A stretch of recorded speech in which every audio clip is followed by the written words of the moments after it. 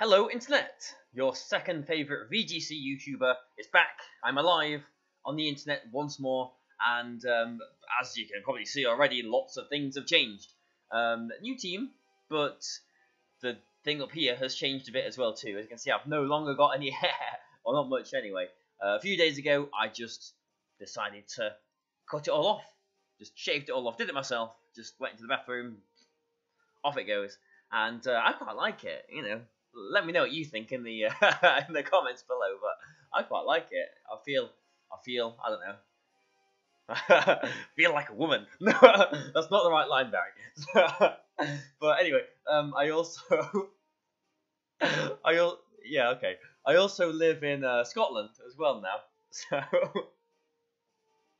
yeah, apparently I just sit in this room and make myself laugh all day. I live in Scotland, so I've moved about a 5-hour drive north of where I did live in England. It's different, obviously. I like it. It's nice. There are Premier challenges and a few mid-season showdowns here, which I have been going to and winning to get my invite for the 2019 World Championships. And this is the last team that I used to get my points, basically get my invite. And let's do some games with it, as I'm sure you assumed we would. It does look a lot like my VGC 16 team, because 4 of the 6 are the same. Rayquaza, Xerneas, as we get someone from Italia straight away, Volcarona, and Scrafty, the forgotten Pokemon of all of the Pokemon, thanks to Incineroar. But I swapped Thundurus for Tapu Koko, and it was those 6 that I used in Berlin, which went very badly. I played very badly. I just haven't really been playing much, and not at all seriously this season, really. So Berlin went very badly for me. But I changed Smeargle for the Blastoise, as you can see up there too, because I still wanted another Fake Out, and a faster Fake Out than the Incineroar, as there is there. But I also wanted something that could threaten Groudon as well, which it does obviously with the Airlock and the Delta Stream. But this guy has an interesting team. It's very teamy. So the Tapu Lele is maybe going to be the issue here. Yeah, Tapu Lele Manectric. Yeah, those are a bit funny for me. So I'm gonna go with Blastoise and Tapu Koko leading, so no restricteds leading, and obviously I need my Xerneas here, and yes, I do need Rayquaza here as well too. But it's an interesting lead that I find myself leading quite often. Blastoise, Tapu Koko. I don't think it's a great lead, but it does tend to give options, I suppose, which is always what you want in a lead. But the problem with a team like this is it's not very good at switching, and if you don't get what you want lead-wise, it can become very sticky. But I don't know, we'll see what happens. Because the problem is the Manectric is going to be faster than my Tapu Koko, so I can't do any naughtiness with that. Before it gets to attack, or before I get, you know what I mean. But yeah, I led Tapu Koko thinking it might be a Scarf Lele, and okay, that's a Psychic Seed Evolto. That's interesting. But I did think he might lead with the Tapu Lele because on paper, on Team Preview, my team looks like it's kind of weak to Scarf Lele. But I thought he's quite weak to Xerneas as well, and he needs to Magic Room to stop me. So what I am going to do here is I'm going to go for a Fake Out into Evolto, and I know it's Scarfed. I'm just going to go for an Electro Web here, and do a little bit of damage to both, but bring the Tapu Lele slower than.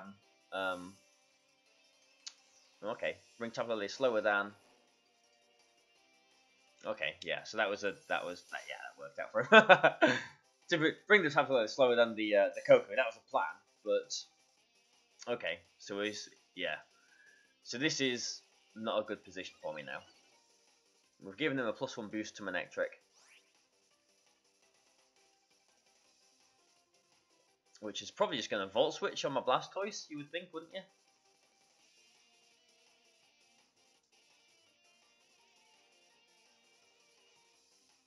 Does it Mega Evolve though?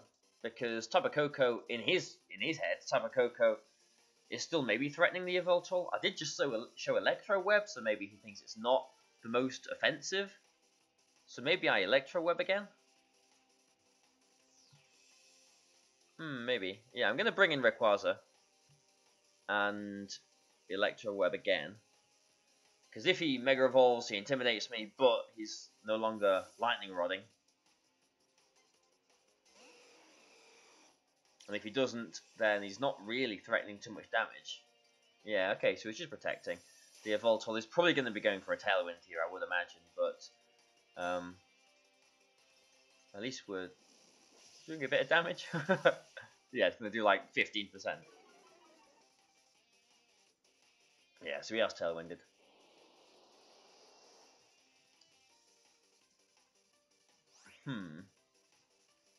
So he can't really touch my Tapu Koko here. So I'm just going to protect my Rayquaza. And Electro Web again, I think, because another Electro Web will bring the Yveltal slower than Rayquaza. And again, if Manectric doesn't Mega Evolve, then it's not really threatening too much damage. If it does, okay, it's intimidating me, but I'm chipping away its speed as well now. And I have got Wild Charge on this Tapu Koko, but I'm intimidated as well now. But maybe if I can jiggle myself into a position in the future, I might be able to do something.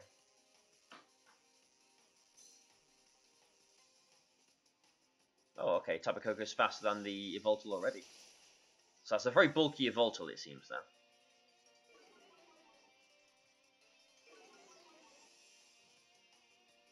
And is Oblivion Winging into my Rayquaza. Okay. So now I've got some options.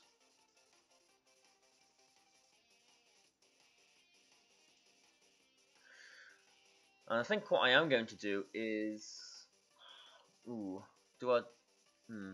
I'm thinking of going for a Nature's Madness and a Dragoness into the Yveltal. But at -1, will a Dragon Ascent knock out the Yveltal? I'm thinking about not Mega Evolving, because I do kind of want the weather advantage, so I'm gonna try and not. Alternatively, I could Wild Charge, but I don't really want to do damage to myself, and I am at -1. I haven't really got any investment in Tapu Koko. So Nature's Madness is probably going to do about the same sort of damage. Ah, and is intimidating me again. Okay. So if I did go for a Wild Charge, it would have done even less, but I'm probably going to be losing my Rayquaza here. Unless it decides to be very strong. But -2 Dragon Ascent. Oh, that is close. If I'd Mega Evolved, I'm not sure if that would have knocked it out or not. But now his Groudon, which we haven't seen yet. He's not got his Groudon, has he?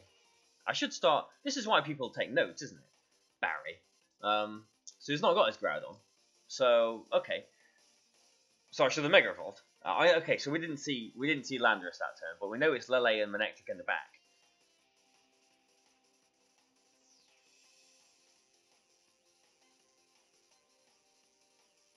Okay.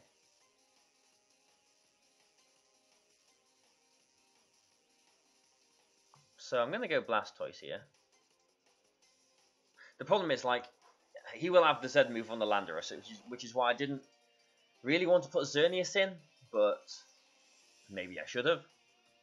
And he's got one more turn of Tailwind. So I'm kind of forced to fake out the Landorus.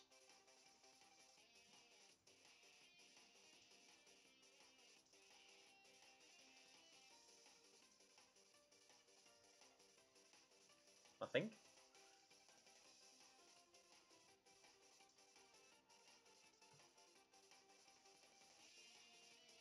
And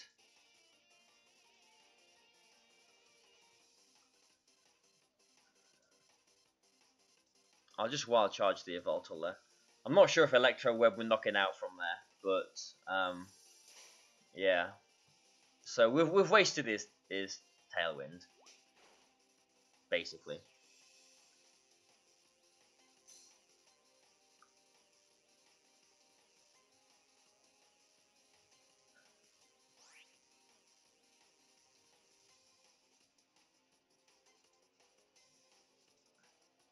The problem is the Slanderous is kind of threatening us.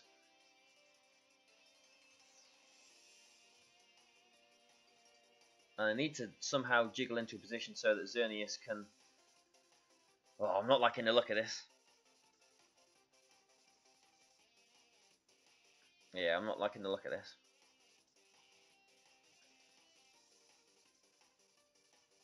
I mean, really, he just has to Earthquake, doesn't he?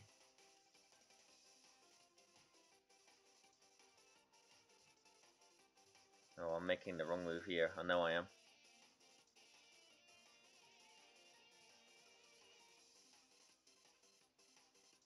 Ah. Well, I hope this is into Coco, but it's not going to be, is it? It's going to be into Blastoise.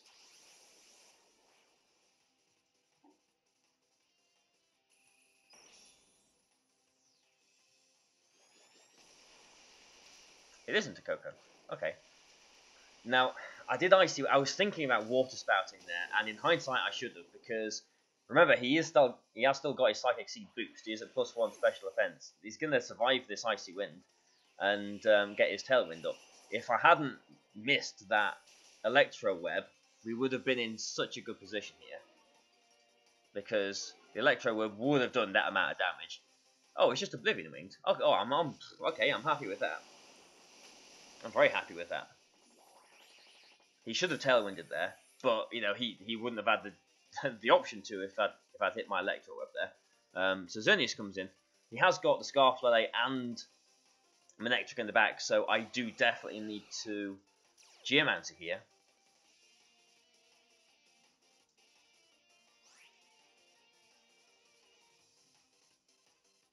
Yeah, so I definitely Geomancy.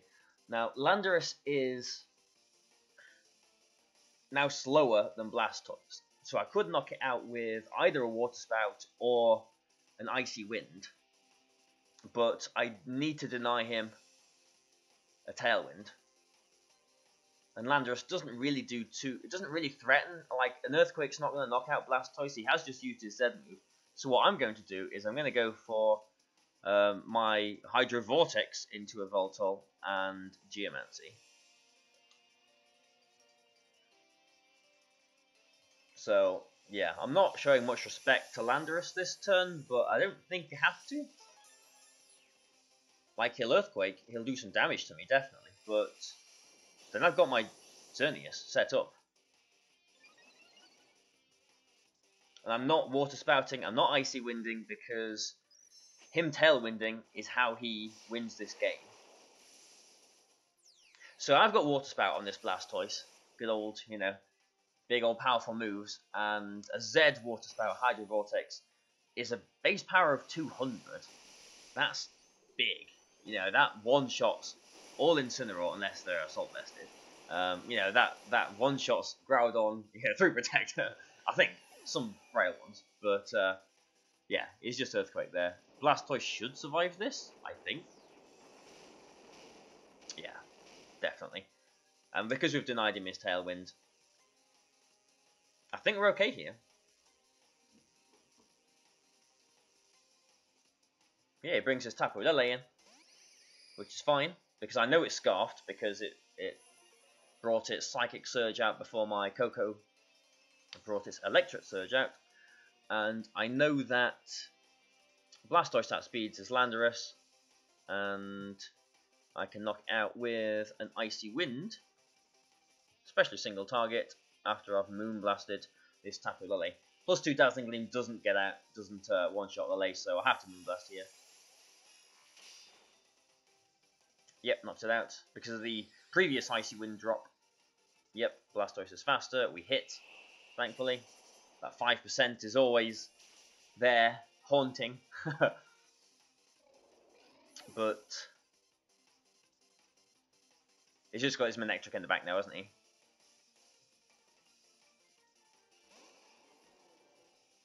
It's been a long time since I've done this. I'm just looking at my microphone. Like, it is on, isn't it? I hope you can hear me.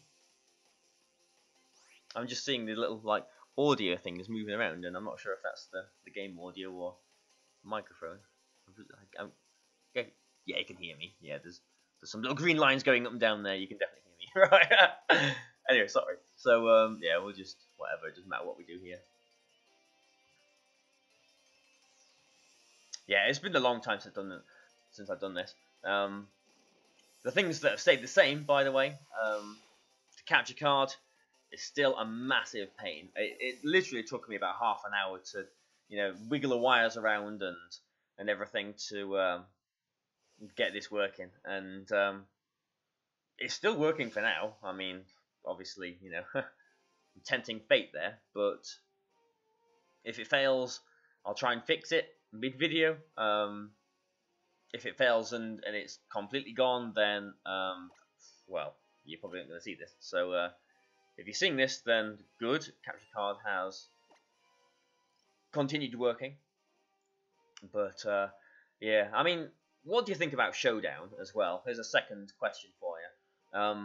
If my capture card really does, like, properly pack it in and I can't record anything, even with vigorous and persistent wiggling, hello, Xander. Is Showdown okay for you? I mean, obviously it's easier to record, but it doesn't look as nice. Seeing all the animations is pretty nice, isn't it? But there was that regional in America this last weekend too, and there were three Whimsicots in the top 8. This might have been one of the teams. So I probably should know what it does, but clearly don't. So 2 Tailwind options, 2 Trick Room options, actually 3 Tailwind options, and 2 Trick Room options. Groudon and Yveltal, another Groudon and Yveltal. That last guy was Groudon and Yveltal, wasn't he?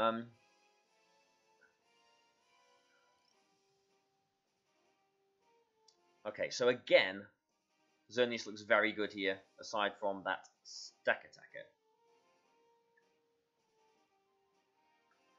So I'm gonna go. I'm gonna go with. I'm thinking Blastoise and Coco again, but if he leads Coco Groudon there, then that's not good for me. But I'm gonna try. I'm gonna go for it. I do want my Rayquaza and I do want Xerneas as well too. And now I know there's a Stack Attacker there, and I know that I probably should be taking my Scrafty here, but as you can see, I'm not. Which means I'm relying on Blastoise to knock out Stack Attacker, which is doable, but I just need to preserve Blastoise, else I will lose to Stack Attacker. Okay, so he hasn't let. I was hoping he would lead with Stack Attacker and I'd get like a sneaky go at it, but that isn't the case.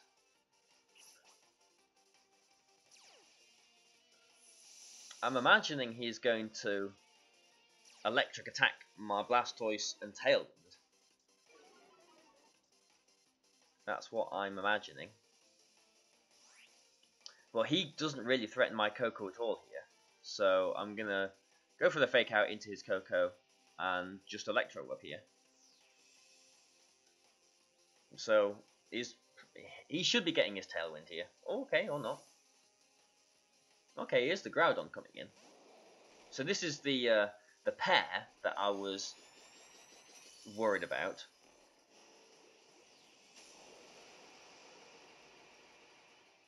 Does he have his Stack Attacker in the back then? Like, he has to have Stack Attacker in the back, surely. Salamence, Groudon, Coco. It's either Stack Attacker or Yveltal. And Electro Web does hit the Coco. Brilliant. Does a decent amount of damage, actually, that. Okay. Now I'm really, like, this is so cheeky. Like, I really want to just Water Spout and switch in Rayquaza. But that's such a... I mean, it's not obvious, is it? But like, it's such a... It's the move to do, and I'm sure he knows it's the move to do. Because I don't think Water Spout knocks out the Tapu Koko from here. Although that Electro Web did do a decent amount of damage. But you know what? First video back. Let's go big and try and get the cheeky knockout here.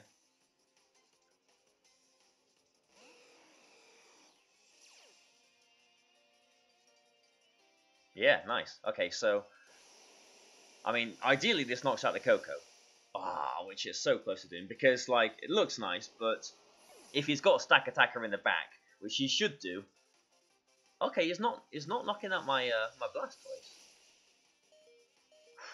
That's close though. But yeah, even if he's got a Stack Attacker in the back, I hope he brings the Stack Attacker out now.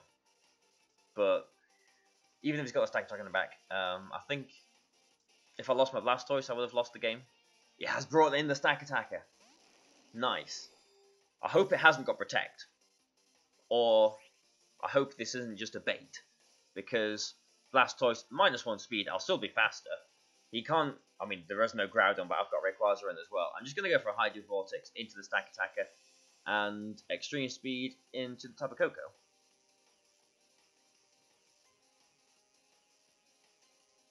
So, okay, Koko goes into Salamence. Okay, so he maybe does have Protect on the Stack Attacker then. At least we'll be doing 30% through the Protect. Yeah, that's a shame. Okay. Because, like, it's nice to get the damage on there, but...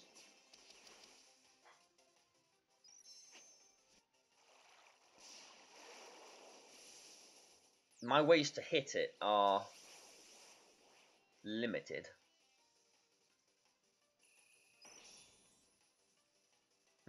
Yeah, okay.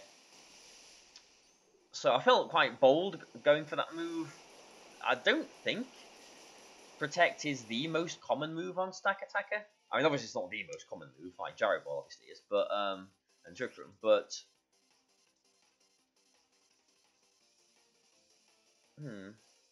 what do we do here? So I've got Koko and Xerneas in the back, and he has got... It's just his Koko in the back, isn't it? On the tiny amount of HP. So he probably doesn't want a Trick Room here. Because he's got Koko and he's got Salamence. So he's not Trick Rooming. I think we can assume that. So I'm going to go for an Icy Wind here. And... oof. Bring Rayquaza into Koko. This just goes wrong if he just Hyper Voices and Gyro Balls, which he probably is, to be honest.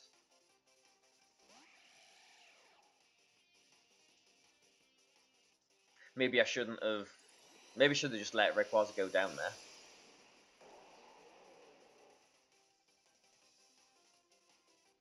Yeah, okay, so it is a Hyper Voice. And he's not going to be Trick Rooming here. A Gyro Ball should knock out my cut. Yeah, that was bad. Oh, it's just Rock Sliding. Okay. Okay.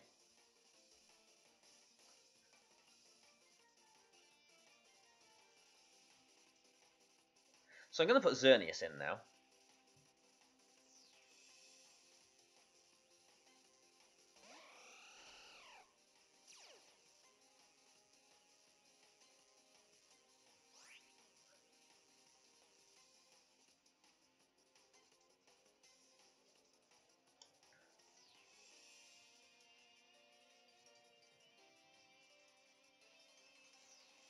I wonder if a Nature's Madness and a Moonblast knock Stack Attacker out.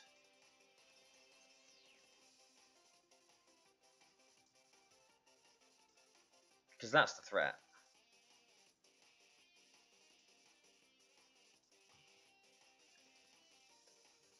I don't think he's going to Trick Room. But... at the same time... okay, I'm thinking I should have maybe protected the Xerneas and gone for this Nature's Madness.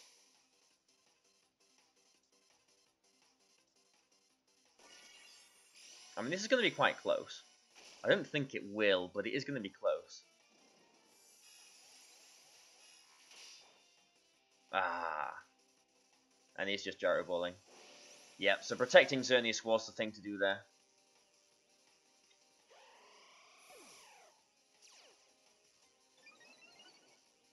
Okay. So the game's still not over, but it's looking... It is looking quite over. Yeah, I didn't think he'd protect with the Salamence there, but he had to target my Xerneas. Yeah, in hindsight, a protect on Xerneas and a Nature's Madness would have been fine, because then I could have gone for an Electro Web and a Moonblast the next turn to knock out the Stack Attacker.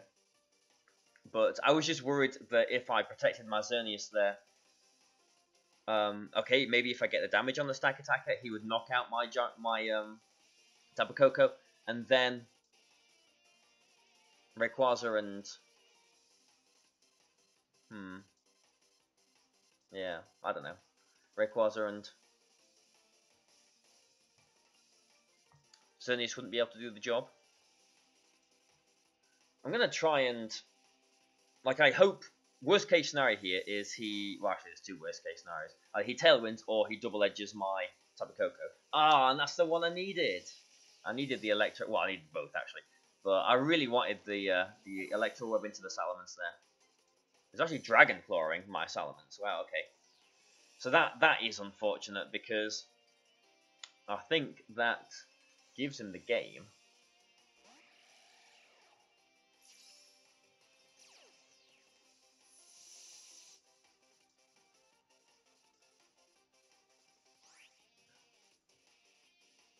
Yeah.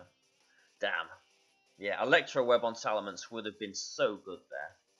Like, potentially game-winning if I'd hit that Electro Web.